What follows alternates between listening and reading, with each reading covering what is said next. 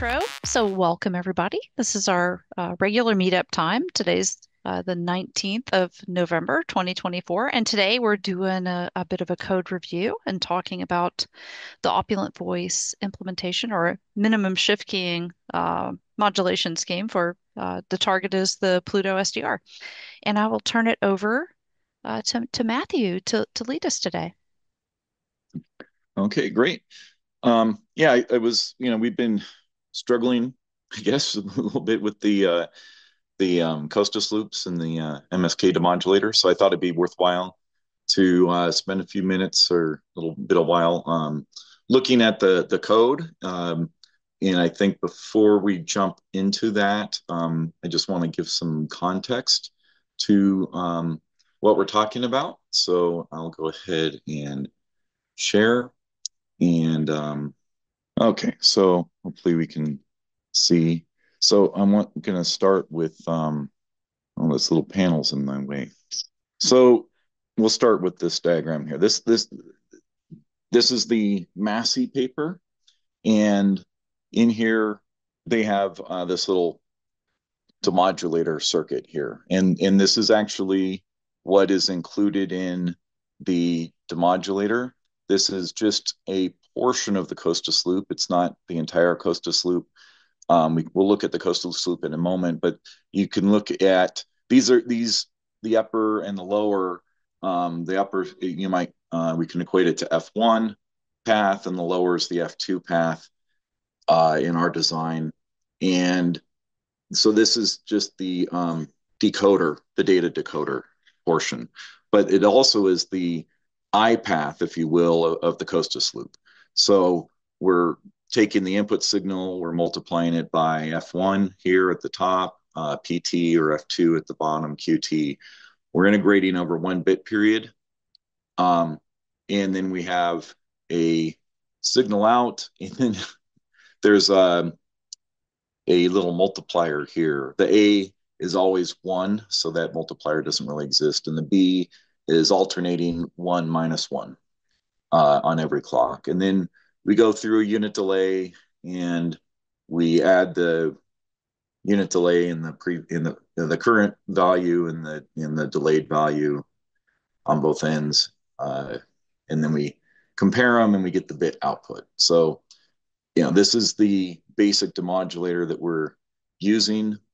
There's a little bit of magic to the B here, but we can just let that be for the time being. So this is the Sweeting-Hodgart paper. And so this is the demodulator we have implemented. Again, the I portion here, we have we have the signal generator up here, and then it goes and mixes the input signal. And so if we could call the top F1 and the bottom F2 again. And so for the F1 path, the signal is going to be generated at F1, and then it's going to mix with the cosine and with the sine on the top. And again, we integrate, right? So that what we just looked at in the Massey paper, there's an integration, and then we dump every t, which is the bit period, and then we delay by t, and then we do the adding, just like we did there. So this path here is the same as we just looked at, and then again, we sum those.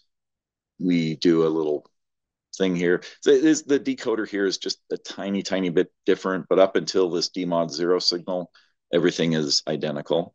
And so what we're adding now is the Q terms up here in the very top and the very bottom. And so again, we're accumulating for a bit period, and then we dump it and we delay another bit period, and then we mix here. Now, this is an interesting thing. I'll just kind of hand wave the theory here a little bit. What's happening here in the upper accumulator, it's really we call it's an accumulation or an integration, but it's also a correlator in that the signal coming in, if it's correlating, we're going to collect energy here, and if it's not correlating, we should be collecting no energy, right? Or ideally, or but it's going to be a smaller number than if they're correlating. Um, and we're doing it at the bottom. But what's happening here then? Well, the point I wanted to make is so the output of this integrator is the true. It's the error signal, and the math basically, if you go and do the math, when you're taking the sine times the signal, the output is a sine theta, where theta is the phase offset from the ideal. So this after the mix, it's the sine theta, and then there's also another frequency component that's because the mixer gives F1 or plus or F1 minus.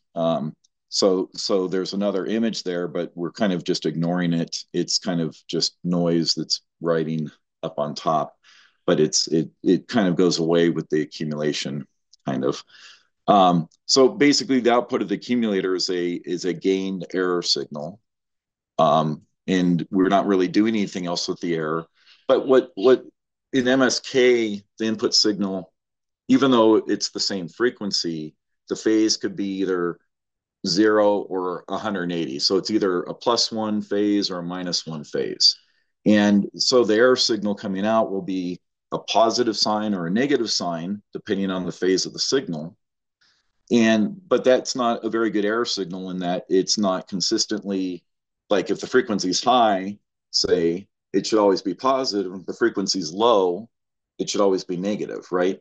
So what's happening here is after the data bit accumulation on this lower path, we're just slicing it. And so it's basically the output of the slicer is a single bit, and it's really just the sign bit of this data that is a 1 or a -1, and it gets multiplied to the error signal, and this normalizes the sign of the error signal. So now the error signal will always be positive for a positive frequency offset, or always be negative for a negative frequency offset. And then we take that normalized error signal, and it goes through a filter of some sort, and then adjusts the frequency generator. And so again, this is what we've implemented in our design. Um, any questions so far on this, on the theory of what's happening here?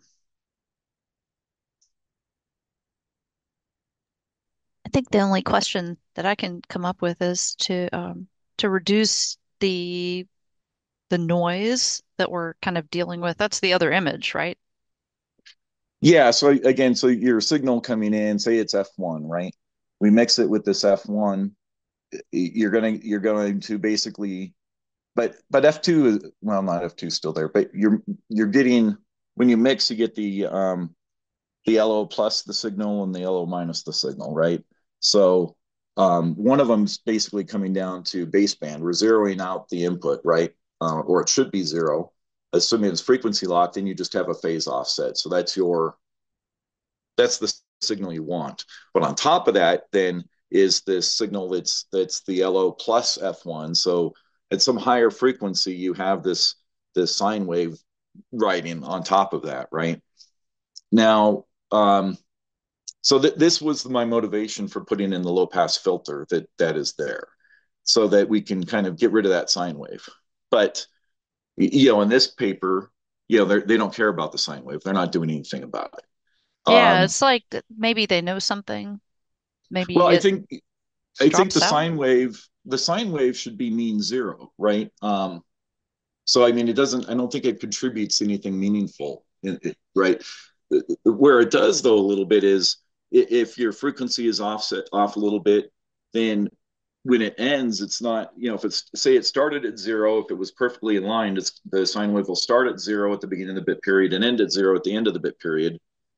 And so it's basically you're accumulating it, but you're accumulating a sine wave, you know, from over that bit period. It's going to be mean zero. So there's Okay. there's no contribution, right? Right. But when the but if your sine wave doesn't start at zero or it doesn't end at zero, it'll add a little bit. Yeah. Um, but I don't. It's fairly small, right? Because you're not accumulating.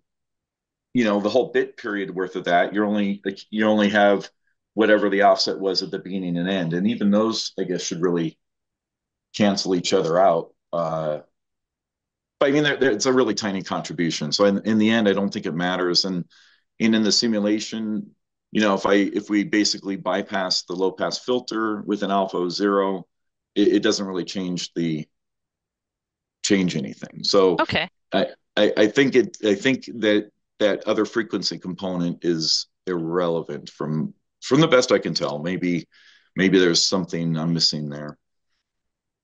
Okay. Yeah, I think it should work out if there's something we should probably like just keep an eye on it. There's something in the implementation if we pick frequencies where this is a an issue. Just Right, keep it in mind. But yeah, I see I see what you're explaining. It should not be a problem.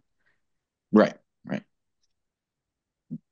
So I'm gonna go to another paper. So this is the Hogarth Schuns, and again, we see this.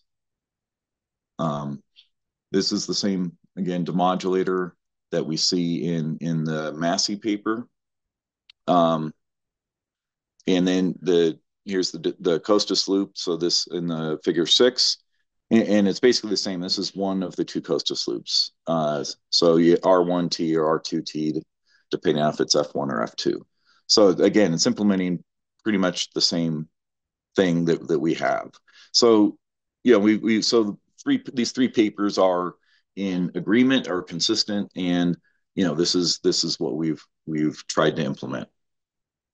And then I didn't look at it in the other paper, but then so this is just the figure 6 is showing the synchronization, the bit time or the frequency locking of the Costas loops. So the Costas loops are locking to F1 and F2 to that frequency, right? And then coming out of that, we're going to decode the bits, which isn't really being shown here. But the other component then is we need the bit times, the clock recovery. So the figure 6 is the carrier recovery. Figure 7 is the bit time or timing loop, timing recovery. But it's really just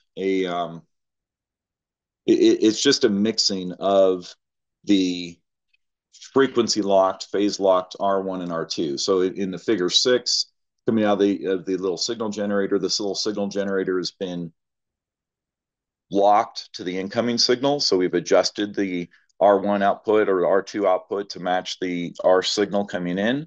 And so in figure 7, we're taking that adjusted R1 and the adjusted R2, and we're doing some math here, and out comes a DN clock and a CN clock. And so these are basic. They're the same frequency. They're just quadrature. They're offset 90 degrees from each other, but they are um, so these are basically defined in our bit times, or they actually define the 2 bit times, twice the bit time.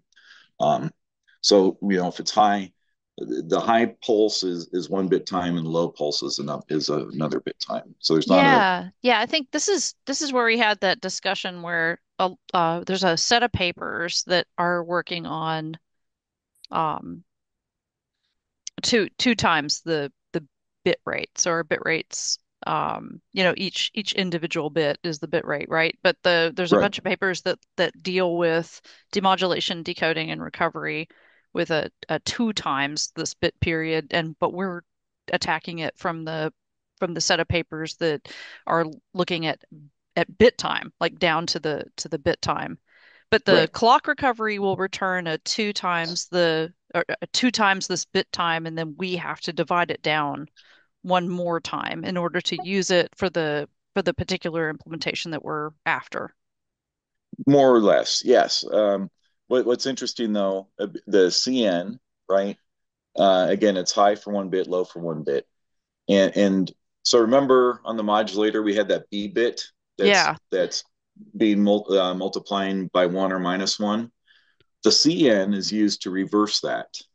So again, if we just take a quick look up here at this demodulator, the CN which is that clock we just recovered, is used to multiply or reverse that BN on the transmitter. So it actually, it's only used for this one purpose. So it's high for the 1 bit time and low for 1 bit time. And that's actually exactly what we want, so Right. that we're multiplying one for 1 bit time and minus one for the next bit.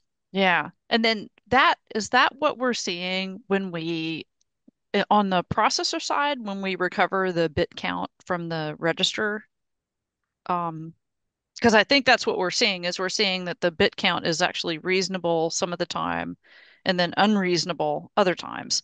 So is Yeah, it the uh, case where it's kind of losing track of this result from we're running this clock recovery all the time and we're returning this information and we're coming unmoored somewhere along the way. But is this the like my assumption is that the bit count is from the clock recovery. exactly. And the clock recovery is from the F1, F2 from the carrier recovery, right? So Yeah. if the Costas loop was way off, if this R1 signal in this diagram was much larger or much smaller than was supposed to be, but let's say larger, so then this frequency is too high, right? And then we Yeah. come into this clock recovery logic that the bit clocks here, or the 2 times bit clock, will be way fast, will be much faster than it's supposed to be. And so, yeah, we're going to see the bit count be much higher than we expected because yeah, we're basically clocking bits out based on this signal on the Yeah. DN. So is it a Uh, clue that we're seeing the correct number for a lot of the time and we do get zero error for these mhm. stretches for some of these gain pairs for the gain and the loop. But then we don't see like it go out of control and just like wander all over the place. We're seeing it only go to like 16 times the expected number and then another 2x over that. Like we're seeing these these very particular results coming back from the bit count. Is that some sort of clue that we can use Yeah, or is I that think so, but normal? Like is it just saturated out at these levels or well, that it gets a fixed level makes me think that it's saturated. So, like, if we look at the decision at the Costas loop again, like the accumulator here, I have saturation logic on it, and then in the PI controller, there's saturation logic. So if these really went way, way, way high for some reason, then it's going to hit a rail at the saturation, and so then this loop could just, if it's stuck at that rail, it's going to be running at that speed, and it's a fairly constant speed, right? If it's at the rail, and maybe we'd have to do some math and analysis, but maybe it would be maybe a good bet that would be 16 times or 32 times the expected bit rate when it's sitting on those rails. okay. Yes, I think it's a clue. I'm not sure we fully understand it, but I Yeah. mean, I think that Yeah, I I think guess that I that was kind of like expecting like when we lost lock because I mean we're locking for some of the time for some of the pairs and it was really exciting to see and it matches and good. But like when it comes undone, I guess I was expecting it to just like scribble all over the place, but it doesn't. It goes to these values and just stays there. It's almost like a astable yeah, or maybe condition. it's a local minimum of some sort. Yeah. Yeah. That it's getting, so it's getting a false lock and at some local minimum that's not. Okay. Yeah, maybe I don't know if anybody else has any ideas on this, it'd be good to know. We'll keep plugging away at it. But yeah, I guess I kind of expected it like once it's out of lock, it just goes to some corner, like it goes to its corner and just waits until it can Yeah. get Well, another. normally I would think, normally my experience, but I mean, it depends, right, on a number of things. But usually you just see them wandering around. Yeah. Yeah, yeah, And wandering around like random walk through like I'm yeah, unmoored and everything, but it we haven't seen a lot of that. Like we can see where and then the code it's supposed to do this. It's a so the processor side code is attempting lots and lots of get different gain pairs, and we can do incrementing, and we can do a random search. We can do a lot with trying to figure out, trying to like test the space, but it doesn't wander around. It actually snaps to these behaviors, which makes me think that we've got a really solid design and we're not configuring it correctly. Yeah. So I mean, like you can kind of see here at the beginning of the simulation, right? Yeah, there you go. If you look at the p-value or the LPF adjust, which is the output that goes to the NCO, they're kind of wandering around a little bit, right? And Yeah, then all of a sudden it'll lock, and it's yeah, not that the signal's perfect, right? But it's staying within a certain range for the yeah, remainder of the simulation, and then you can see the I accumulator has was growing, and then it just went flat as well. yeah, So this is a stable point here in the simulation where from here on out everything's happy, right? But yeah, it's just kind of wandering around here up until that point that it catches and locks. yeah, And so in other simulations where the loop's not locking, I'll just see it wander around. I've never seen it go to, well, not that I recall. I've not recall having seen it like go up to a rail and get stuck there. Um, I generally just see it wandering around, and not doing anything. yeah. I don't know. Maybe Paul, if you want to pick one of the recent um, visualizations of what we're talking about to kind of show the behavior, because the simulation this is the same circuit, so this is the a picture of the simulation of it. Um, mathematical simulation. And then when we implement it and we deploy it to the Pluto and then we write some code and there's lots of additional complexities and everything in an actual deployment. So what we're doing is we're trying to to get the same results that we see in simulation, and we're seeing some very different behavior.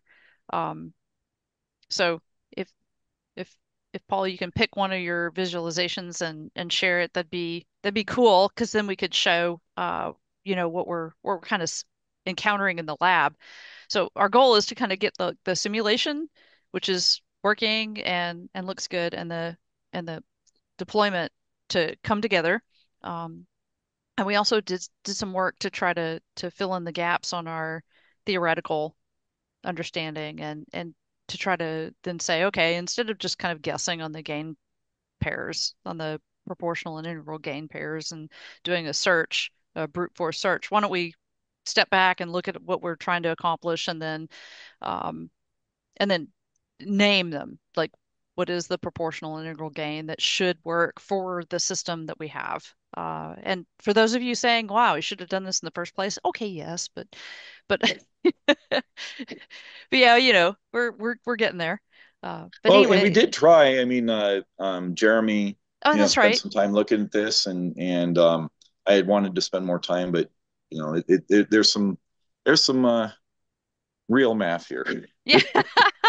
Yeah, we yes. So yeah, thank you very much to Jeremy, who a fantastic volunteer who gave us some really good solid hints. And not just hints, but like some, he was the one that kind of informed us that the rate the essentially the sampling rate or the rate that we were trying to deal with the fire hose of data coming in from the Pluto SGR a little bit too high to really kind of have an easy stability situation. And that actually is very important bit of information. Um, anyway, hope he has some time to come back and look at this. And Jeremy, thank you very much. You're welcome back anytime, and we'll do right by you. So I'll turn it over to Paul to kind of give us a little tour of what our circuit is up to in the lab. Well, yeah, I'm not sure that I know, but this is one example of a test that we ran. It's a fairly long run. You can see here on this. First of all, you see my screen, and do you see my cursor? Yes, yes. Okay, so over here, there's that one star. That's the one run that actually worked and demodulated. So down here on zero error rate, you can see the accumulators are reasonably well behaved, and even zoomed in, they're pretty much nailed on zero. I mean, that means look how big this scale is, though. That means these are within like 10,000 of zero. Um, but then there's all these other levels that they settle at. Accumulators are a little bit high here and higher there, and the some of the time they're on this curve where they looks like they're settling down depending on what the gain, the I gain in this case, is being varied uh, is. And you'd think that way out here where they're nice and stable would be where you'd want to be, but they're stable and wrong. So that's not necessarily the best place, and we don't see any successful demodulation out here either. And Meanwhile, because we're in loopback, we would expect the accumulator to be the mean zero, since if we're looping back, there's no frequency offset between the TX and the RX. So the accumulator should be mean zero, is what I would expect. yeah, and we see that when it's working. Right. It's not exactly zero, but it has nicely distributed around zero. I can show a chart of that on one of the other examples. Yeah, Um, and we wouldn't expect it to be exactly zero. That's why I'm saying mean zero. It should just be moving around zero. And you want, if we could find gains that minimize that standard deviation, if you will, that would be, an optimized gain. yeah. So if we look up here on the second graph, the black dots represent the number of bits that were attempted during that test interval, which is a relatively constant amount of actual wall time. Not exactly constant because it's being timed by Linux, but it's pretty constant. And then the red ones are the number of errors. So you see they're usually half, representing 50% bit error rate, which is what you get if you're not demodulating correctly. Um, these ones that are demodulated correctly are almost indistinguishable from zero on this graph. And this represents basically the error of the bit timing recovery. So there's a very common couple of common levels here where the bit recovery is like 2 million bits where there should have been 50,000. Um, but there are other places where it settles. They're not exact. And sometimes it gets into this kind of a case where it's very high, like 4 million, um, where it should have been 50,000, but sort of braided together. You can't quite see it at the scale, but there's a there's a pattern to this, and the errors are following along. And occasionally it'll jump down and get closer to working, sometimes even very close, like right here. But it's still way out and is not able to actually lock on.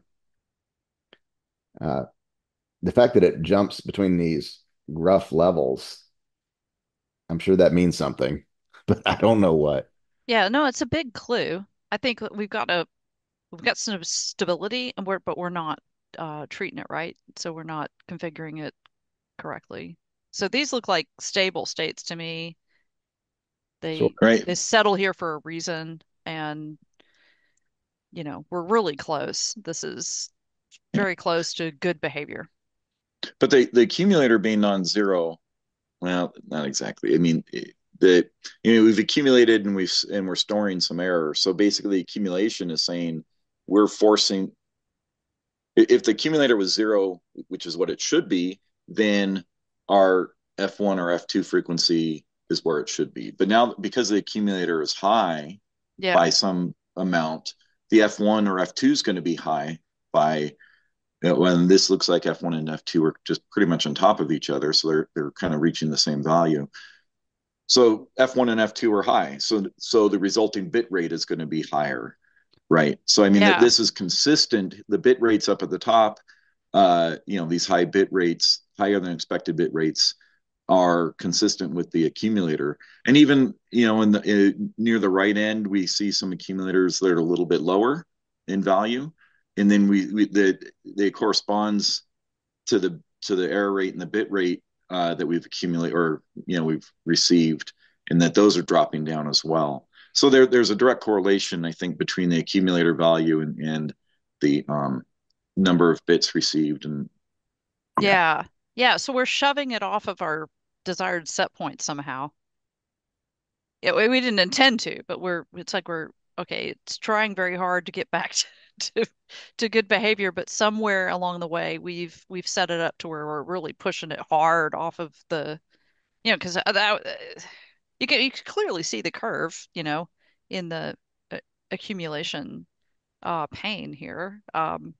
We got a decent shot at good control, but somehow we're we're off the mark somewhere. Yeah. What's I have a suspicion about that. I'm not sure when we want to get there, but having to do with what you had looked like at last night with the uh, loop analysis. So um, I think there's some information there that's I think going to be helpful. Oh, good. let's switch to another one of these um, visualizations. Um, Now what have I done? Zoomed. That's not what I intended to have. I hate it when that happens. Um, Look at all that data. I don't know what you're seeing exactly. I see a green rectangle on my screen, but it doesn't correspond to anything that I would have selected. Oh, there it is. Okay, now I can see it. Oh, very Okay, good. so now you're seeing a whole graph, right? Yes. Yes. Okay, good. So this third one here shows a extreme zoom in of the accumulator. That's what it looks like when it's happy. It's within a few thousand of zero and noise looking and looks like a mean zero roughly. Yeah. It's And you doing can see its that these uh it's doing its job. these areas where it's looking good correspond to the areas where it's actually able to demodulate and give zero error rate bursts, even though they're all spread out at different gains. Uh, it's in a nice state, and then it goes woo, and then it locks back in. And I don't know what's making it go woo, but here we're jumping up to about 1 million bits per Right, 50. yeah, that's because that's what that means on that top chart there, the top pane. Those black dots mean that we're now saying that the bit rate is huge. So we're totally unlocked. We have no idea what's going on. We're just like looking at the data coming in and guessing that the bit rate's this huge number. And the parts where that top pane, where we got stuff down near zero, that's where everything's working good. And those stars actually mean that we've declared a success. Like we have worked a lot. We've gotten everything demodulated. It would decode. We pass things along and we declare a victory. So the test code is set up to like sieve through a bunch of PI gain pairs and look at things. And we're expecting to see like a curve, like an area where the PI gains in the PI filter make everything happy. And this behavior is a little bit unexpected, but that's what we're looking at in the top pane. So this unlocked condition where it jumps way up and it has 50% error, you can see that the red dots are the error conditions and the black dots are that's how many we attempted. And a 50% error is like it's just nuts. It doesn't know what we're doing. And you can see that there's two separate states there. So it's not just black dots are all over the place. It's not wandering around. It's actually locked in on some other sort of mode. So you know, it's drawn It's off important. into this stable state of messed up. Yeah. Right. It's important to remember in analyzing these graphs, and I tend to forget it, and I did just a little while ago. This is not a continuous time test. It's a bunch of individual tests where the system is being reset, or we'd like to be resetting it. All we can really do is re-init the register value. Um, and so it didn't really jump from there to there. It started again and ended up in a Yeah. bad place. Um, so Yeah, and another run with the exact same conditions can make a graph that doesn't look like this, that has different regions of success and different regions of failure. yeah, Although we have seen some consistency around like a proportional gain of 100 hex. yeah. Clearly, if you get too far away from that, then Yeah. it just never works. Yeah, and sometimes It's not I mean, within like it doesn't work like as in it will give you not a number and end. So, we've gone on these excursions with the gain pairs like way out there. So overall, it's actually acting right. So we got something that's tripping us up. I think it's we're super close. Um, Yeah, if and everything is behaving the way it appears to in the pictures, I mean, in the block diagrams, then not a number coming out of meaning that the bit count of attempted bits was zero means that the clock recovery is somehow flatlined. It's not generating any transitions or not generating them fast Yeah. within the 1 second roughly test interval. Um, that seems like that ought to be vanishingly rare. Uh, so something specific is happening. It's still pretty rare, but it does happen if you run the test for long enough, where it where it flatlines the clock recovery. Yeah, I mean, if the F1, F2, I think if they're positive, if they're above frequency, we see these regions where we have these really high bit rates. I'm wondering if F1, F2 could get into a state where they're below frequency by some large amount, if that effectively will zero the bit clock, the recovered the DN and CN that we were looking at previously. oh, I didn't think about that. It would have to be off by just the right amount, right? It would not just negative. Yeah, I mean, I would think, Huh. Okay. but I mean, I'm thinking that it could be related to a particular frequency offset, maybe a negative frequency offset. I mean, what's interesting is that we're mixing the F1 output and the F2 output to generate the bit clocks. So I mean, they could be kind of, I don't know, you might have a high rate one and a low rate one, or I don't know exactly. I haven't looked at the math, to say exactly what would happen to the output frequencies, right? I mean, but there could maybe be a particular state where the output frequency ends up being zero. Oh, okay. I actually, so I have this set up in Simulink with a model in Simulink, like to extract the I think what you call D and C, the CN Mm-hmm. and D. So so I've got, I mean, I can go in and mess it up and see if I can duplicate or give like a picture, because all I've ever done is like generate the bit clock in Simulink with correct input, and I haven't Mm-hmm. really messed with it very hard.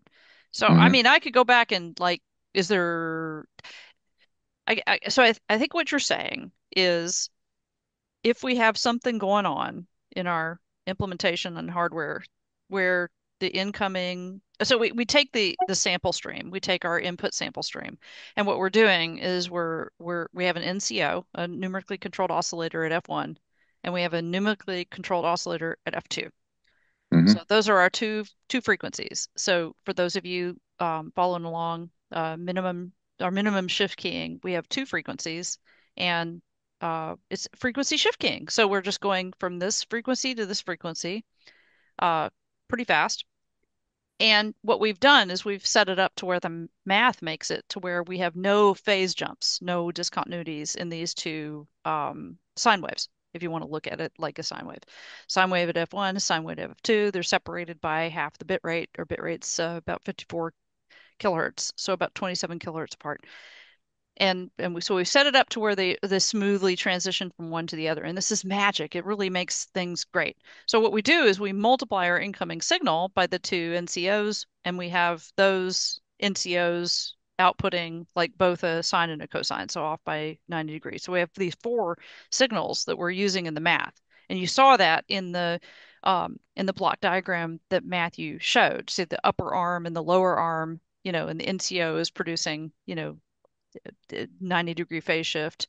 So you end up with these four signals. And those four signals are used in the clock recovery. So the clock recovery taps off and we end up with it recovering the transitions from these incoming frequencies. So if there is some sort of weird like vandalism going on with our clock recovery, maybe we should start messing up things. Oh yeah, yeah, there we go. The VCO1 and VCO2. So which is Right. voltage controlled oscillator. So essentially an NCO here, and you can see the pi over 2. So we have a sine and a cosine from both of these NCOs. And we're doing this cross multiply, sum, and we get the I timer and the Q timer is what it's called here in this particular paper. But I Right, but think this we is equivalent to the CN and DN that we were looked at previously. Yes. Yeah, this and I think we that's what we call it in the code. So a CN and a DN instead of a I Yes. timer and a Q timer. But it is literally it's this is the same thing. It's really quite beautiful. It gives you really good information to then go back and you feed this back in and you're able to then, integrate and dump at the right times. So you're just measuring up the energy that you get during these times. Because if you don't know exactly when to start and stop measuring the energy, then none of the stuff makes any sense. But it might be worth, you know, if there's some sort of weirdness going on with the incoming, like, so what defects do you get from, is there, Yeah. is there some sort of weirdness? Like, how good do you have to be? Is this, I don't think it's that fragile because, I mean, this is deployed all over the place. It's just not in the open. And that's one of the challenges that we've had is that, so we're trying to do this in the open. This MSK is a powerhouse and it's been deployed all over the place, but none of these examples are published. So there's tricks of the trade and tribal lore that we don't really know that we're going to have to figure out and then publish and then work through ourselves. So maybe there's some trickery here. There's something that it has to be added, or you have to ensure some sort of quality. I don't know. So we can go back and Yeah. do some And math I, here. and I would suggest, say, like the VCO, let's say VCO1, if it was, if your frequency adjustment, basically took the frequency that the VCO1 is generating to zero, right? Then you're getting zeros coming in and you're multiplying, say, the zero here and here and here. The outputs are going to go to zero. So if even one VCO, the frequency adjustment takes it down, so you're effectively zero, you're going to get this. The output clocks are going to be zeros, right? They're not going to be toggling. Okay. It doesn't seem like it would be that fragile, but like we should go and make sure that we understand how reliable it is or what the essentially what the selectivity of this is. So I can do that and check. Yeah, I'm pretty confident though. This is the clock recovery that's been used in deployment. So, we know from Massey's work and the projects that he's worked on and all the stuff that's actually published that this is how you do it. Mm-hmm.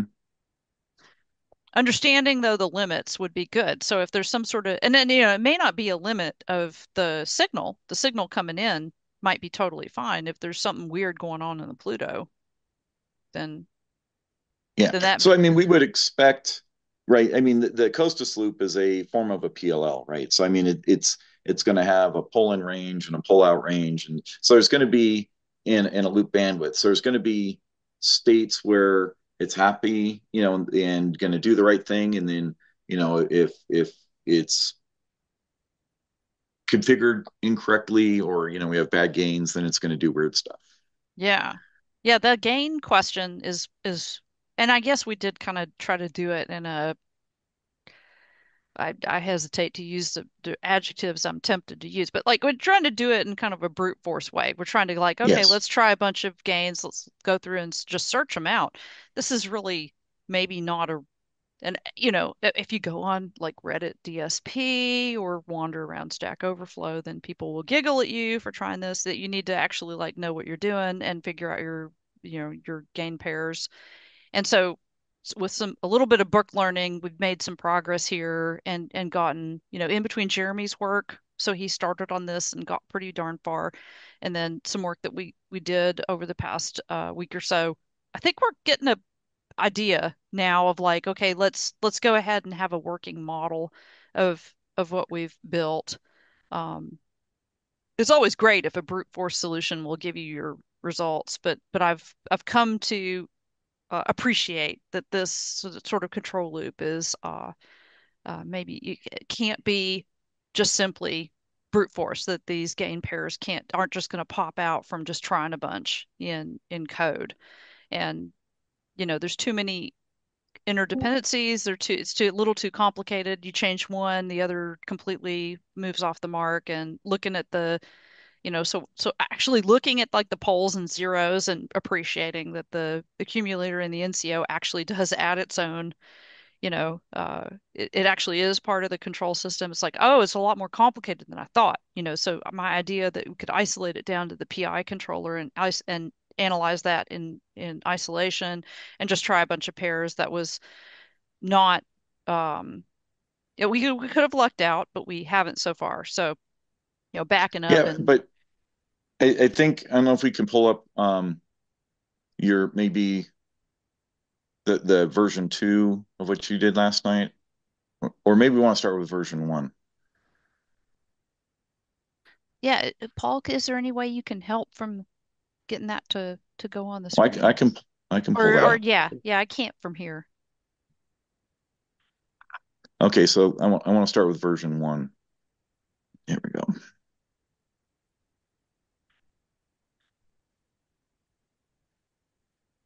Okay, so can we see this? Yeah, Okay, so I don't know if you want to go through this in more detail, but there was one thing that I wanted to uh, bring up. So when we were discussing last night, um, there's a gain in the error detector, right? yeah, And the error detector is really again the error is sine theta, where theta is the phase offset from ideal. So if theta is zero, we have no error, and the sine theta is going to be zero, right? Um, and so that's what we want. That's what we're trying to minimize that. But then we're accumulating that sine theta over the bit time, right? And so that accumulation is in fact a gain. So initially, in this version, you had just picked a KD of pi, yeah, and so then we were just saying that the error detector gain, I'm sorry, is pi effectively, right? And I was thinking, well, that's actually really small because we're again accumulating on every sample clock. Now, well, we'll start here. On every sample clock, right? yeah, Was what I had argued, but I'm wrong on that. So, but let's just review. Oh no, the first one is important. Um, so you ran this. I'm sorry for scrolling around. Um, and with that error gain being pi, and then you plotted the step response, and then the poles, and then computed the gains, right? The yeah, p gain and I. Now, my first comment here is we can't even do this I gain right now. No, we can do that this one in the next one. So we can basically a gain of one for either p or I is 1 over 256, right? So we can approximate these numbers, with some amount of resolution. Um, but these numbers aren't right, is my argument, because we don't have the correct error gain. right. So And we I had know that argued, that's just a approximation because the that comes from the continuous model. So, right, I but mean, when you go to a discrete model and when you do things like normalize and accumulate, then it should be clear that assumptions like that will have to change. right. Um, so then you did a version two after I argued about or my assertion rather that the um, gain is really fs over bit rate. And so my Yeah, argument there is that fs is the underlying clock, and then um, we're accumulating on every not bit clock. I'm sorry, on every um, sample clock rather, right?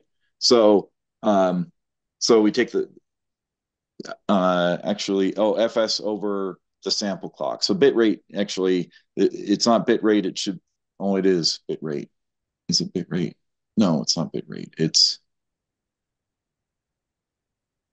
it's the I was going to say it should be the FS over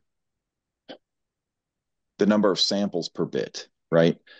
So we've thrown away every 24 of 25 samples. So we've brought our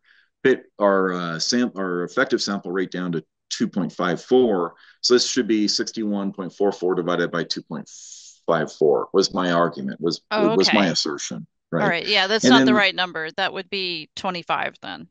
yeah, and then I don't think we need the pi factor because the error is sine theta, so it's going to be from 0 to 1, right? Ah, Not okay. So it's already in there. It's already normalized. right, right. Okay. Um, so, but what's interesting here is this, if we go down and look at the gains again, the gains have gotten much smaller.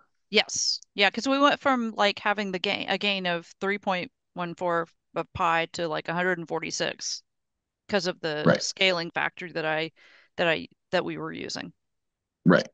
So, but what's interesting is the KI gain here we is less than 1 over 256. Yeah, so we can't represent it, Right. which makes it But hard to test. right, right. I mean, so we can that was kind of a an arbitrary number I picked, right? I Yeah. mean, so I we mean, can yeah, we make can it change it. yes, Yeah, it's not, I mean, these are impediments we were putting in front of ourselves. But I mean, we make our best guess. Like 1 over 256 is a pretty small number. It's hard to know like what your coefficients are going to be before you finish. right. So I mean, so this analysis is actually I think incredibly useful because I'm going to go back to the KD assignment here, and I'm going to tell you I was wrong in that the KD should actually just be FS, Oh, it should not be FS over. FS. Okay, Yeah, so it should so be the 256. Okay, yeah, because so the 256 is the okay, so what we're doing for people following along is that we're kind of stuck. Okay, you're always stuck with hardware. So you're always kind of like you deal with what you have. Unless you can design everything from scratch, and so like we're not that sort of organization. Okay. So we have this Pluto and it has essentially a clock rate of 61.44 megahertz. That's where it wants to operate.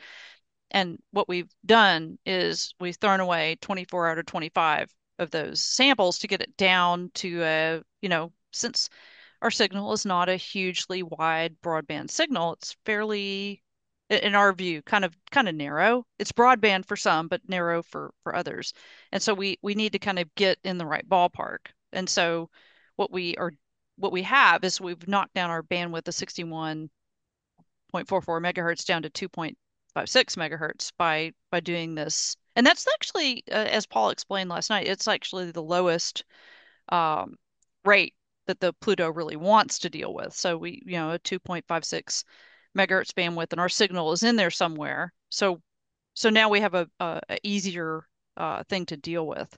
And so, the f of s in this particular case, or the sample rate, is that 2.56, but I then divided it by the bit rate of our signal of interest of 54 kilohertz. And so that scaling is wrong. And what we really need to work with is the scaling that we enforced upon um, the sample stream. Is that right. okay? So Yeah, yeah. 20, 25 So instead of 100 and some odd. So right. that'll give us So new numbers. exactly. So here's what I'm thinking. And so I'm sure you'll update this and we can confirm. But in version 1, you used pi. Yeah. And in version 2, we're using FS over bit rate, which this was my argument, but it's still not the right number, times pi. So this is a much larger number than pi, right? Yes. And 144. we saw the gains go down, Yes. get smaller from what we computed here. And now what I'm arguing is that KD is equal to FS, and the pi is gone and the bit rate is gone. So they drop out. Yes. So now, if things are linear, that the gain should even get smaller and much, much, much smaller. Yeah, that'll be really tiny. So that we Yeah. need to rescale everything to be able Well, to. I think what we need to do, so the reason that the FS is the reason we're FS and not not scaled by the bit rate or the lower sample rate is, and I'll just pull this up. This is the integration process here in the Costas loop. So this is where we're integrating the sine and the cosine. And so I had gone back, we've gone around on this a couple of times, and in the sample discard, I was intending that we would have a clock or an enable signal that would say, here's the sample that's valid, right? And then that sample just lives or is stable for 26 sample or 25 sample clocks at the 61.44, right? So we're but the samples now are updating every 2.56 megahertz, but the underlying clock is still 61.44. I had intended in as part of this is to basically drop the accumulation rate to that 2.56. But in the code right here that I'm showing, the enable signal is always one and the RxS valid is always one.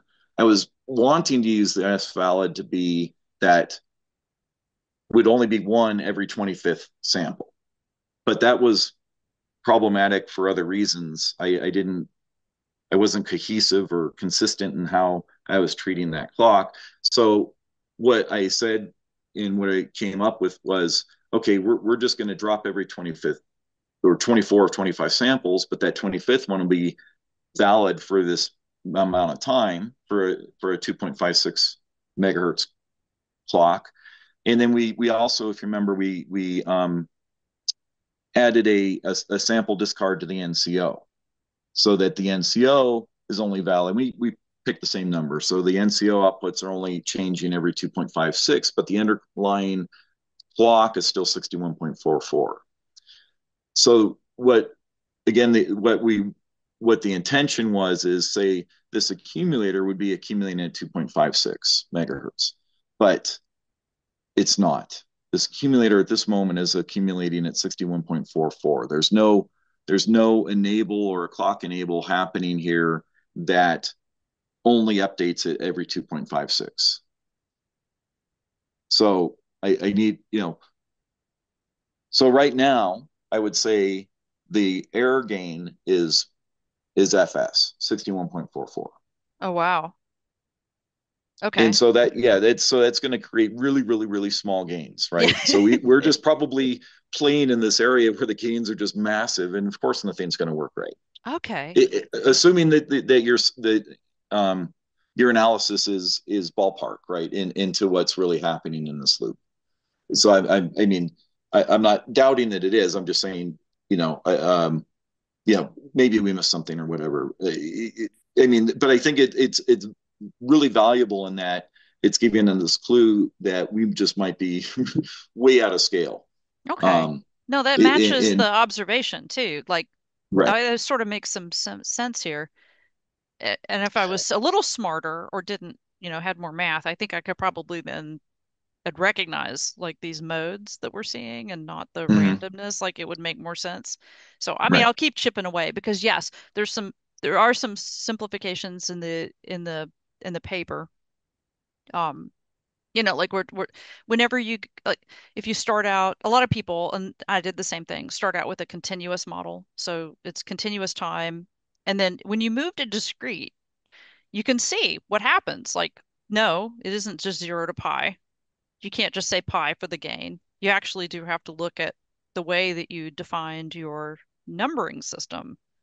It's not, yes, you are representing 0 to pi. That's what we're representing for what we're dealing with, but with the way that you represent the numbers can change dramatically. It can be a completely different number. Like right now, we're saying the gain is f of s, which is that represents pi, but the number has to be correct in the analysis, and that will make the gains change.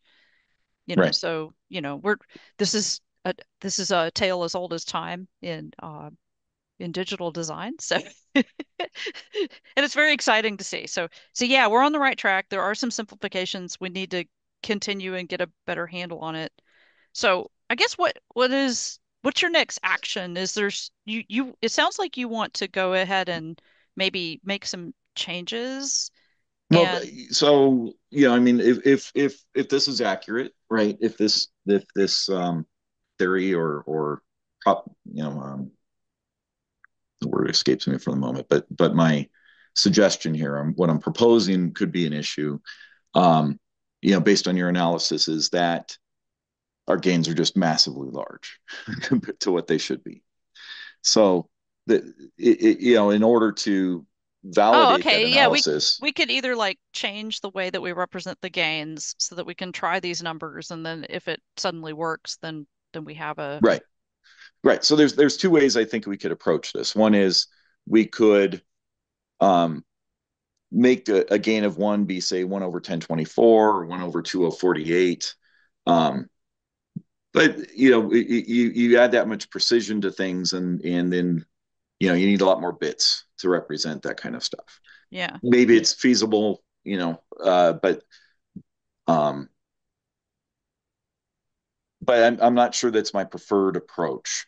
So I'm thinking here I need to bring a clock in and reduce the accumulation rate, say to 2.56. Match our sample discard rate such that this accumulator is only accumulating at the effective sample rate based on the Does sample discard. does that mean that the gain for that goes to 25? It means the gain would be FS over the effective sample rate. So in our system, it would be 61.44 over 2.56.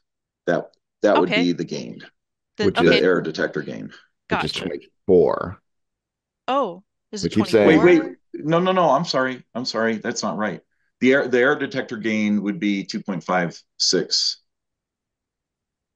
right? Because we're accumulating um, over so there's no, I'm sorry. Yeah. So the sample rate is 2.56 megahertz effectively, right? So if we accumulate at that 2.56 megahertz, the gain is going to be um, the effective sample rate, right? So if we're not using the effective sample rate here in this code, we're using the full sample rate, 61.44. So I'm arguing that the gain is 61.44 million, right?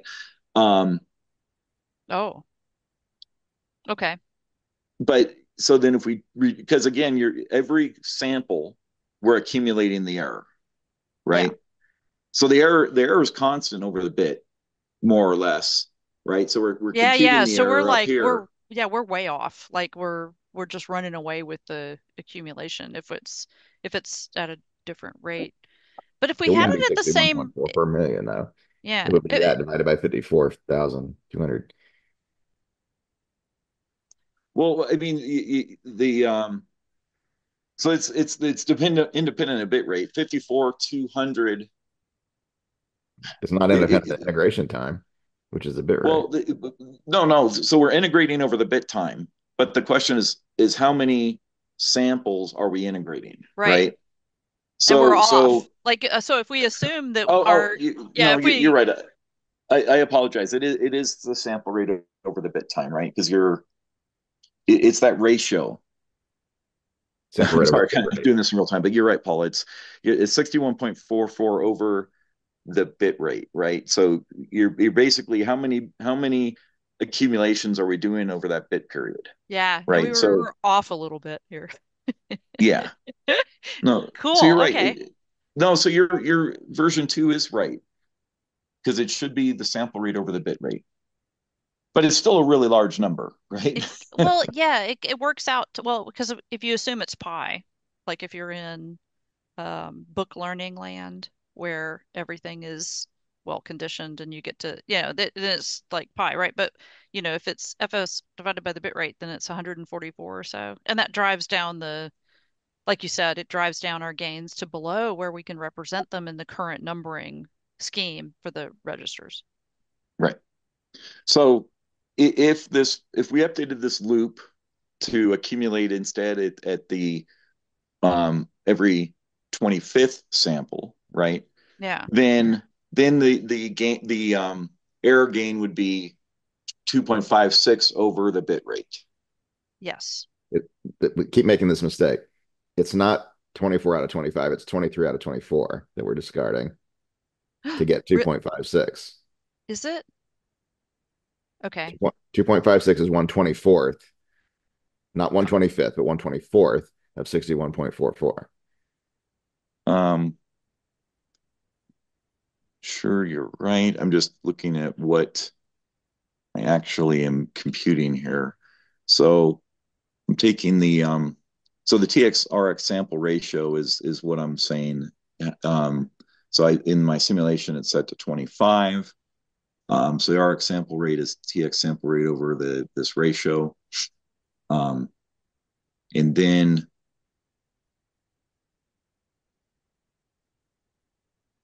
just looking, where did it go?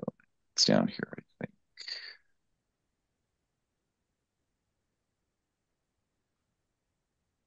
I basically, I'm just missing it. Sample ratio, arc sample rate. Oh, um, oh, okay. I changed that to the TX sample rate.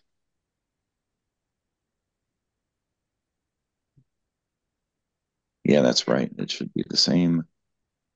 But I'm okay. I'm actually setting down here the the word. Where am I doing it?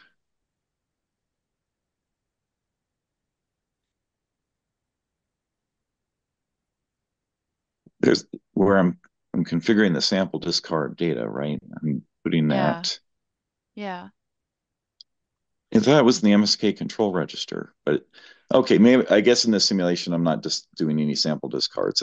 That's what it is. But if I had, I would have put in um, 24 into that register. Oh, I think I have it wrong too then. Because I've been just dividing by 25, by 61.44 divided by 25 to get the new sample rate, Yeah, thinking so I that mean, that was the right number. But That might be right for all I know, but it's not 2.56 then. It's some other number. it's pretty close though, isn't it? I It'll mean, be that's what we had. 2.4576. I might have it in the MATLAB PDF. well, let me just look here. So that this is the sample discard, right? So basically, um, RX S valid's always one. Loop back when we're doing loop back is always one. So we can ignore that. But so basically, I have a discard count, and it's when it's zero, I reload the discard arc sample. So in my case here, this will be 24. So I'm gonna count for 24, Yeah, and yeah, then you on the 25th sample, or I'm counting down, but 24 to zero, right? 24 to zero. So that's 25 samples, right? But when it's zero, I'm going to capture the input sample and use that, right? So I'm updating the samples every 25th clock. okay. So it's wait That, until 25. yeah. So basically, I put in 24, and when I get to zero, I capture, right? So that's 25 clocks because I'm 24 to zero is 25 clocks, right? And but so every 25th clock, I'm capturing a new sample. Does that make sense? The off by ones are strong with me here. Um, I don't. It depends on the semantics of this code, which I don't know in detail. If it's really discarding 24 out of 25, then we need to start talking about a different number than 2.56. Well, Okay, I let's think it's just in my mind, and I might be doing the math wrong, but it should just be 61 point. And I can't see it. 61.4. And what is that?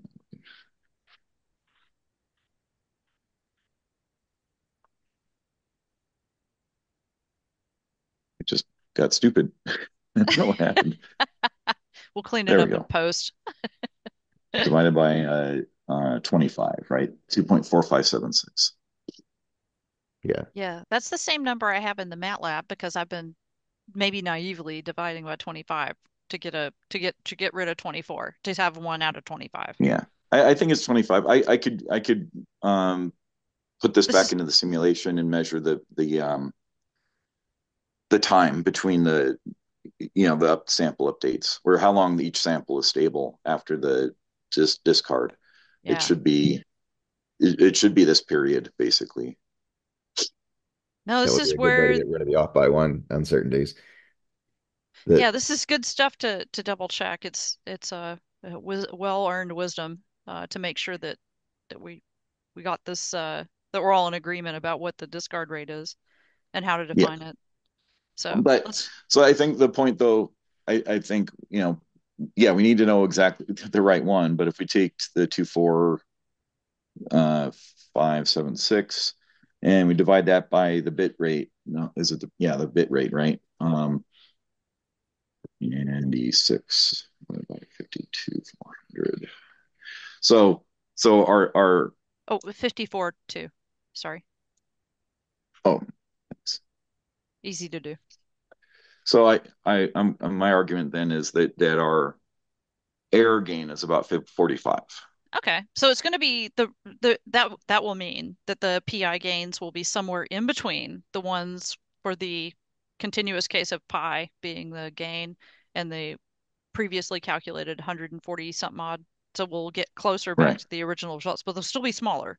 So we need to look at how to represent the numbers to test it. If we want to do Yeah. option one, which is to make our numbering system match the calculated proportional and integral gains, to go ahead and just test it and see if we can get some better results with what we have in the lab today. And then you Right. were working your way up to telling us about an option two, which I think was to go back and to change the clock rate with the enable signal. It was, I think, the receive, active, and enable that Yeah. yeah, that one to the where the enable and the RxS valid are both, or I think that's right. Yeah, this is the right code. Like to go ahead and make everything matched, and that will also do the same thing. That's also like dragging up essentially dragging up the resolution um, back Right. higher into the probably maybe into the zone that we're already in. Yeah. So yeah, right. So basically the idea here is to accumulate only um again every 25th sample, right? If our discard rate is 25, whatever we can Yeah, normalize our understanding of that, right? But whatever it is, I only want to accumulate on those sample updates rather than for the entire right, 61.44 to over 52,400 samples that occur in that bit period, right? right. So that brings that error gain way down. Yeah. It, but it's probably going to bring it down like the version 2 you had, right? Yeah, it'll be in that ballpark. It won't be as small as the version 2, I don't think. It'll be a little bigger, it, but that's going to be the order of well, magnitude, right? I think it's yeah. So I mean, it's actually a little smaller than this because I think pi is really one. Oh, okay. So the pi drops out. It's not really a scaling factor for pi. Right. Well, I mean, again, so my argument is only that the error signal is sine theta, Okay. right? Um, and so sine theta is just going to be 0 to 1. Gotcha. Okay. All right. Um, Yeah. So it could be small. Okay. Yeah. Okay. Yeah, I'll ponder and so yeah, if we use the 2 point, so I mean, it's a third of this, so that yeah. means the gains come up a little bit, right? Yeah. Um, which is better because we can't quite Yeah. represent these gains. Right. So yeah, option one would be um, you tell me if you recomputed this for the 61.44 over the bit rate, and then we can see what the gains are. Can we represent those gains in the code um, in some way that we can try those? That would probably be, well, I don't know if that's easier. And then option two would be just Refactor uh, the sample rate. yeah, the accumulator. So they're accumulating at the lower sample rate. Okay, got it. All right. And that should bring the gains up, right? So that they hopefully would then be within our ability to represent them in the Yeah. current code. Yeah. No, this is good. I'm actually a little bit more inclined to do option two, um, but option one is probably feasible. I just have to we'd have to make sure that the bit widths are such that we can represent that well enough. Yeah, both of them require code changes. So, like, Yes. I think, and the one that's probably the least the option out of one and two that's the least risky is two because it actually is moving closer to like an accurate representation of reality. And then, because option one, the width of the representation of the numbers is a dependent, sort of a dependent variable and not an independent variable. You want your representation of your numbers to follow your design. Um, so I'd be a little more inclined to like let's do the option two first and say, okay, we're going to make it. We now know uh, how fast the fire hose is coming at us. Right. So So we and then say, okay, here is our understanding of what's really going on with the transfer functions and the gains and everything. And then, okay, here, can we represent this tiny number and then pick the right width or the right representation and give us the most margin for moving around because we're still going to want to go back and fine tune because there's all sorts of other things. There's all sorts of other factors in the actual hardware. We're still going to want to like test the gains, but we're going to want to see like a really nice set of behaviors.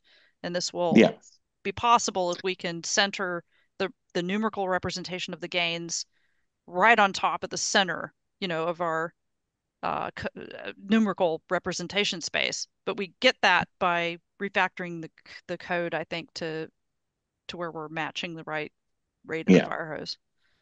And I had tried this to do this previously, but where I was and I see how to do it now. The problem was, we get a one clock pulse that represents the 25th sample, right? Yeah. Um, Yeah, that seemed to make but sense to me. Like, but is it well, zeroing, the is it problem giving us like was other samples that are all zero then? Is it, no, it just takes the sample that was there and repeats it for 25 clocks effectively. oh, So the sample is stable for those 25 FS clocks, right? And then it updates. So and this is important in that is it well, I because mean it's actually so there's interesting that actually that like there's an edge there though. It's stable, it's the same value, but it's yeah, it's clocking us. So right, like we're so like other stuff is then happening that we did not anticipate happening. well, right. So each clock, the clock here is 61.44, right? So then again, these are ones for our neat purposes here. So basically every 25th, this is the decimated output, right? So this is the sample that's coming out of this. And so it gets we latch it every 25th clock, right? When the discard count gets to zero, we capture it. So this value is not going to change for another 25 clocks. So that the sample itself is stable. So then it's going to go into and be multiplied. Well, it's going to go all the way into the Costas loop, and we're going to basically multiply that sample um, here, right? Again, this is happening at Yeah, 61.44, yeah. So we just keep going. right? But We so were running the numbers when we should yeah, so not be. it's just gonna it's gonna keep multiplying this sample by the sign, and we've decimated the sign by the same amount, right? So Yeah. you're just gonna get the same value computed over and over and over. It's but in some ways, you could say, well, power, but on the other way, these values aren't changing, so the gates aren't toggling. So you're not, it shouldn't really be impacting power. The only power is you're consuming in the clock tree, right? Because the clock is toggling at the faster rate, but it's still going to toggle at the faster rate. So you're effectively, by gating this particular calculation, you're not saving anything. Because you're still running the clock at the 61.44. But these two values only changing every 25th sample. But where this was a problem and where I was running into hiccups before was this in here.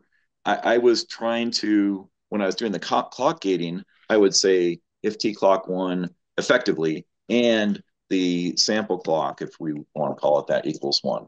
But where the problem was is the T clock and the sample clock aren't necessarily aligned. Right.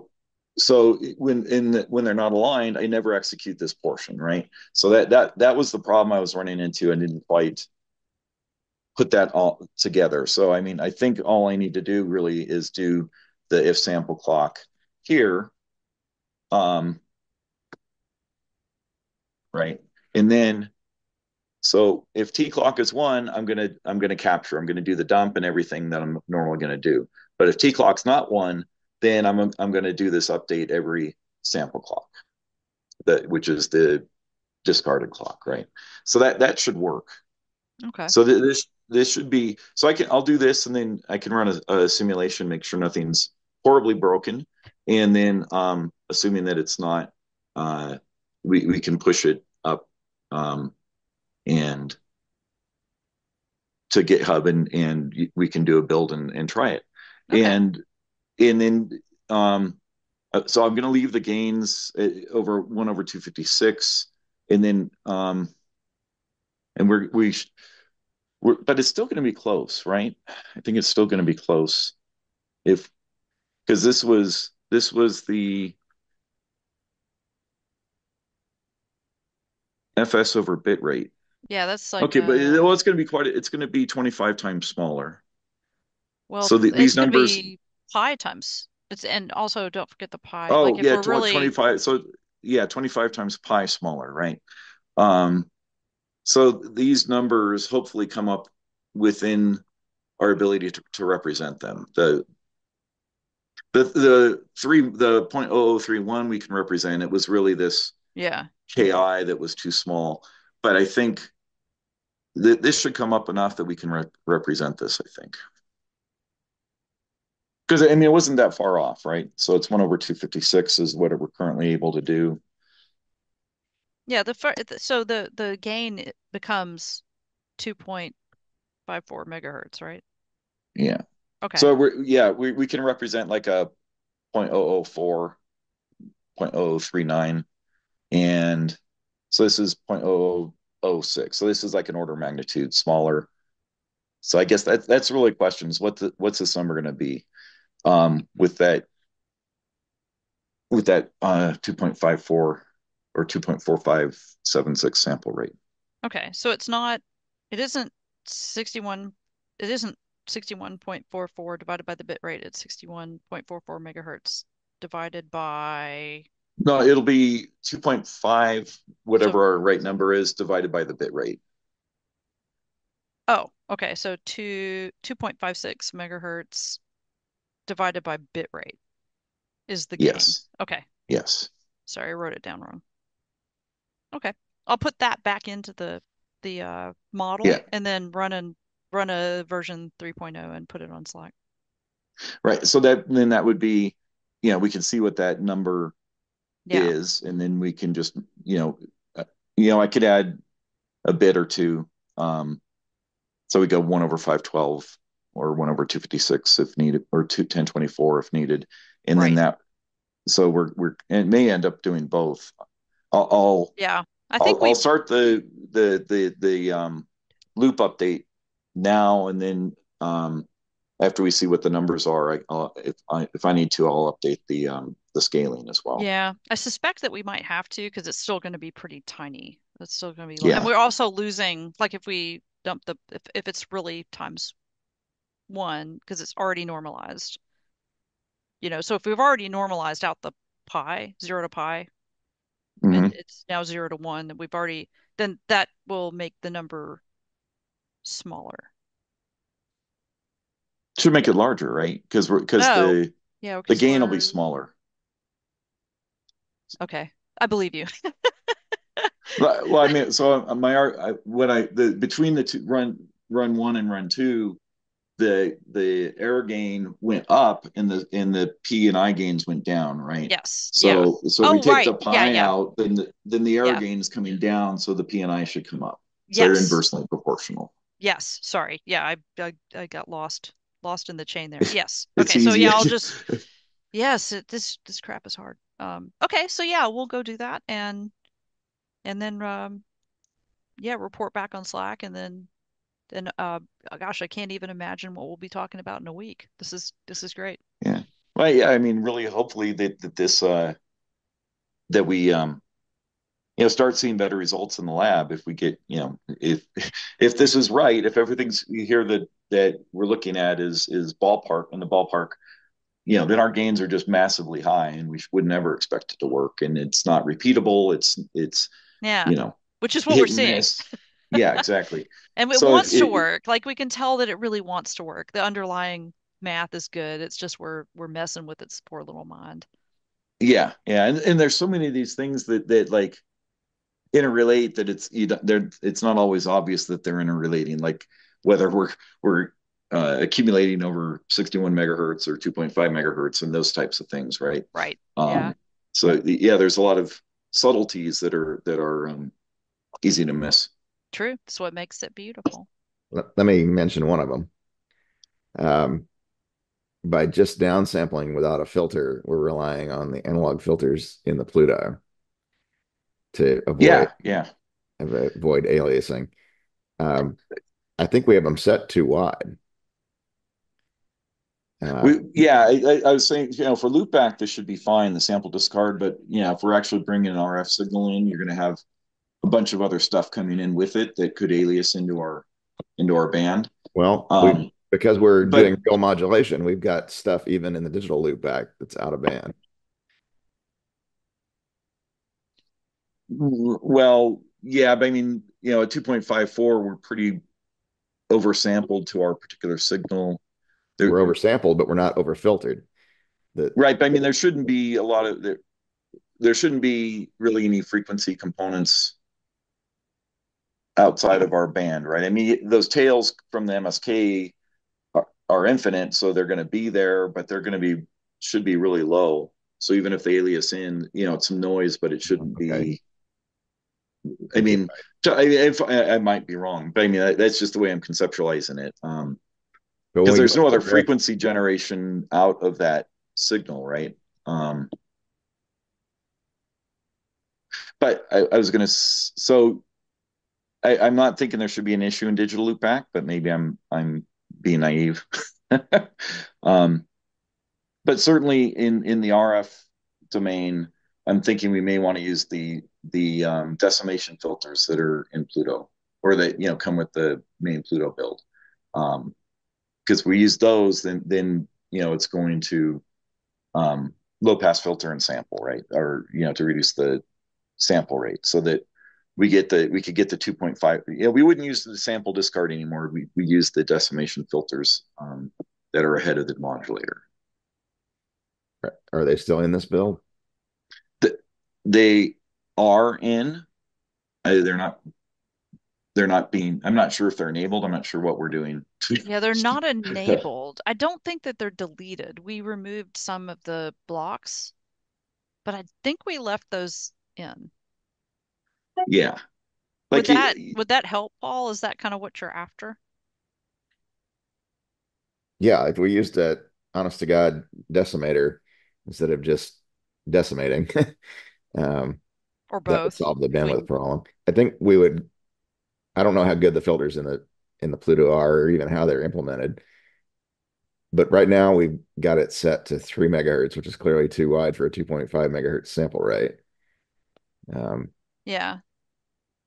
Yeah, but yeah, that's true. The filters are okay. They're a set of they're essentially a set of like half band and decimation filters, and it's the same story on the dev boards that we have for like the ZC 706 and the ZCU 102. So So I think the they're narrowest you can set it to on the Pluto is 200 kilohertz.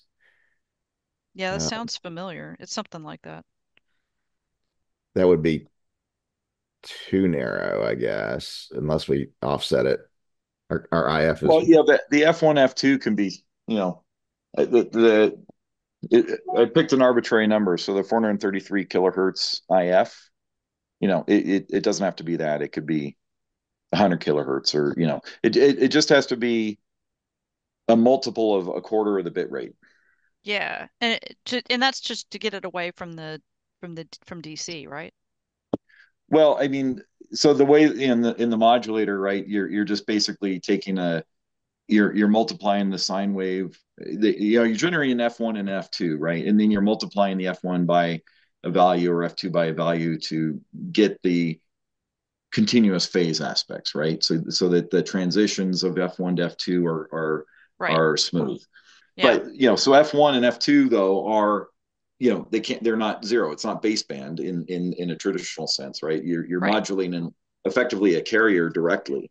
But in this case, the carrier is an IF, not a true carrier. But the carrier that those F1 and F2 values, they just have to be a multiple. Well, not the F1 and 2 themselves, but the center frequency between the F1 and F2 has to be four times a quarter of the bit rate. I'm sorry, a multiple of a quarter of the bit rate, right? Yeah.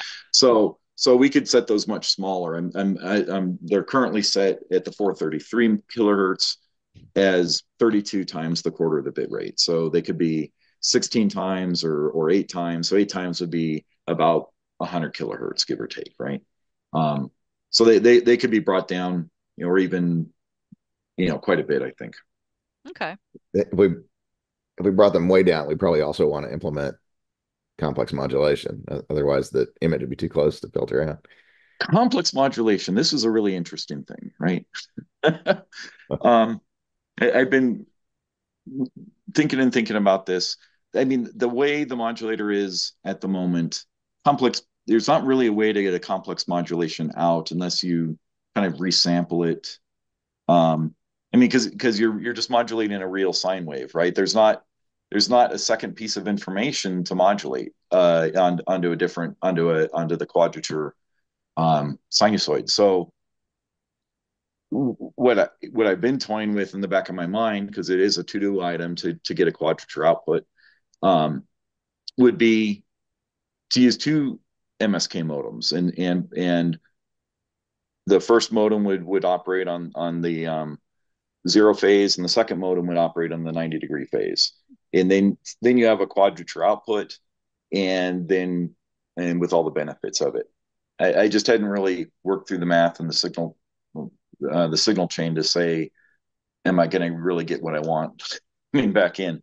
But because when you do the quadrature down convert,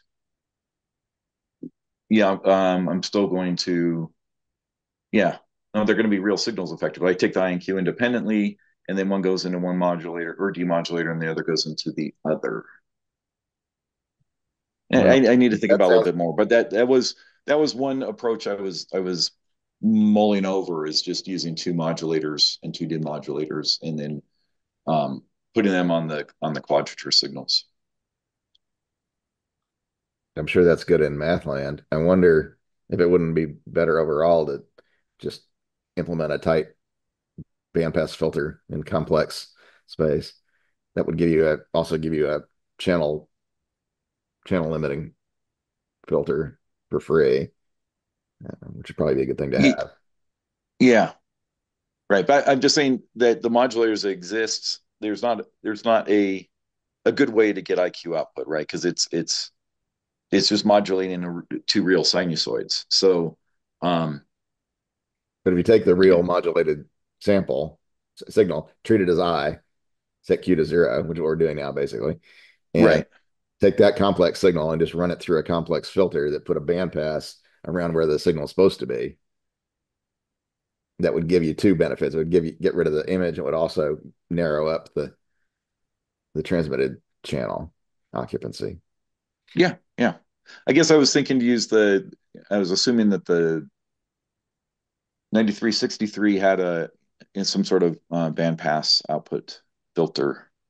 Um, but I hadn't looked at it recently to know that that's the case or not. So I was just kind of relying on the output filtering. But if it's not really there or not effective, then yeah, we can add our own bandpass filter in the digital domain. Yeah, I don't So really. it's going to take a real input, but it would have non-zero I and Q output. So it'd have an I input of zero or I input of a real I input, a Q input of zero, but the output would still be non-zero I and Q. Would have to be. Yeah.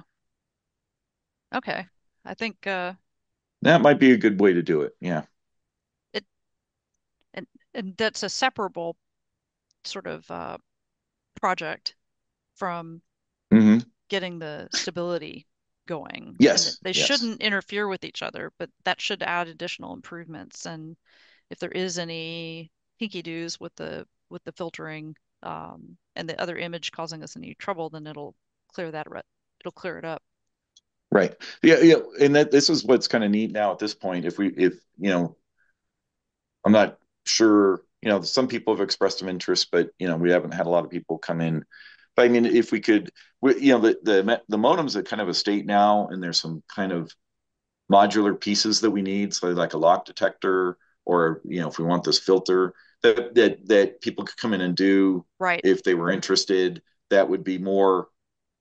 It's not this huge thing, right? It's just this piece that's kind of standalone, Yeah, and and it's like something that we can describe. Like, you know, right, it's not an open-ended R&D, or more heavy R than the D. This is a development challenge rather than a research challenge. right, And, right. it's a So question of us describing it well enough to engage somebody and we do have some interested people from UCSD. So right now they're in the middle of their transition to one semester to the other, but we've been talking um, with with with some UCSD folks, and we may as soon as we get something that like is a achievable sort of semester long digital signal processing type of challenge on known hardware that's something that people can have in a lab or have access to, then we get a lot of traction from university students. So, you know, yeah, it's this, like if you, I could see, I don't, professors saying like, here's this thing, go design this piece, and that's your term project or something, right? And if they yeah, do it right, then it works, and if they don't, then it doesn't work, right? But it's just a piece of the overall system that could yes, be interesting. yeah. So I think we're definitely getting to the point where we can describe problems and then maybe make them achievable open source challenges. Yeah, because I Because mean, I think there's a lot of pieces now that plug into this that could be done, and they're yeah, and they're more approachable. I think at this point, right? A differential encoder decoder lock detector, although it's still kind of complicated, and filtering, that sort of thing. There's a lot there that's smaller chunks that would be more approachable right, for to a wider, people with a wider range of experience. right. Yeah, good stuff.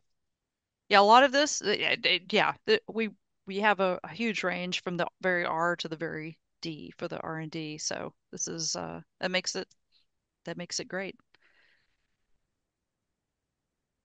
So let's see if Rick has any comments or input or a review for the repo or the model or anything.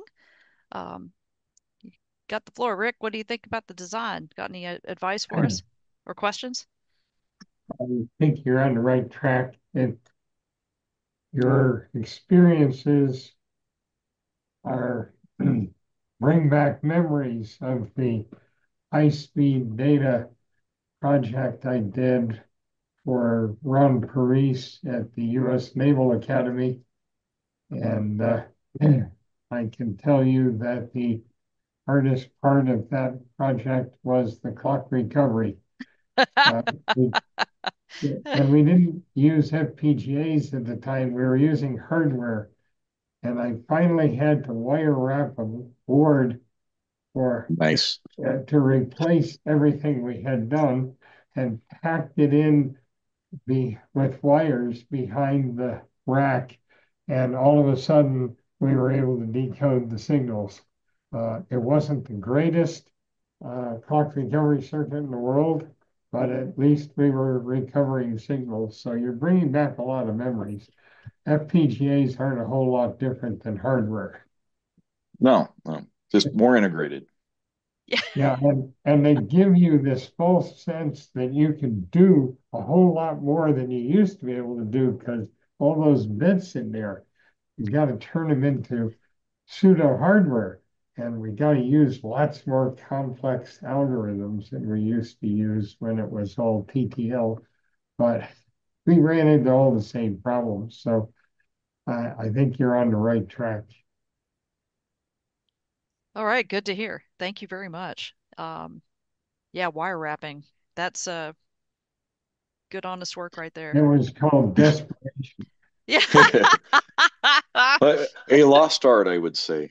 Oh no. I Oh no, I still have all my wire wrapping stuff in those yellow bins, I and I just use it I every just once in a while. yeah, no, within the last year I had to do a wire wrapping project, so it still pops up every now and then. What we're doing is sort of digital wire wrapping at this point. It's It is. you know. Yeah, virtual wrapping. Right. It is. No, I'm very excited. Oh yeah, so any just from anybody any I last just, comments or questions or things that we didn't get around to before we close? yeah, I'll just make one comment. I'm closing in on getting the ILA working. So I was able to, being away from home, I just happened to have my soldering iron with me. So I was able to put these tiny little headers on Pluto, and and the Vivado lab tool recognizes the FPGA and says there's no ILA in here. I'm like, yeah, good. So and I have my Windows box talking to the remote lab, so I was able to download the build.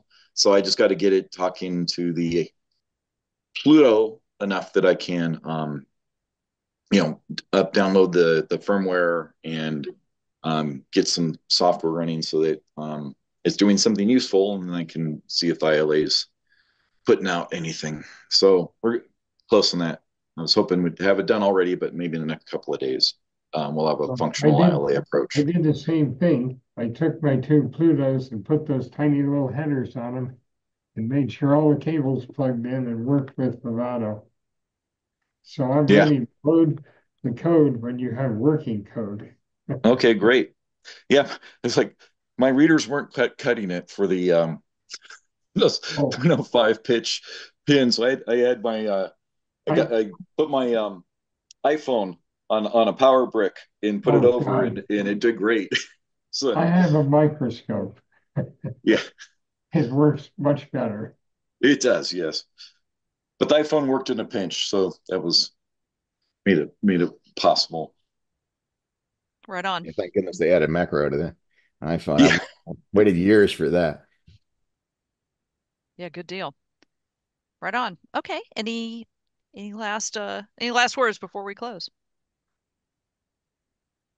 All right. Well, we'll keep at Uh, it and we'll be back here. could you Oh, stay go for a ahead, Rick. moment? No, could you stay for a moment? Oh yeah. Yeah, I'll go ahead and we'll close our meeting and say that we're gonna be back here. I think let's see. Week from today would be oh, well, getting close to Thanksgiving, but we'll still meet next week. And there's a through the U.S. holiday, might take some days off here, but we'll keep at it. So please drop by on Slack and check out the repository for the code. Um, and we're publishing as many explanations as we can and trying to get the documentation to match what's actually going on and increase our understanding and spread that understanding around. So we'll be back next week, and until then, meet up with us on Slack. And please feel free to reach out to any of us at ORI if you want to be part of this effort, or if you have a similar project or know of something related to open source digital radio that you'd like to see get some attention. Okay, so see everybody next week.